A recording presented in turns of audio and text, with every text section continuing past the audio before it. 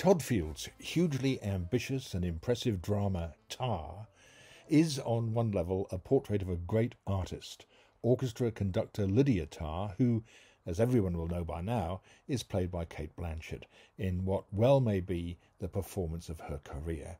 There's no doubt that the film, which is over 2.5 hours long, will be a challenge for some viewers, but it's a challenge that will be well rewarded.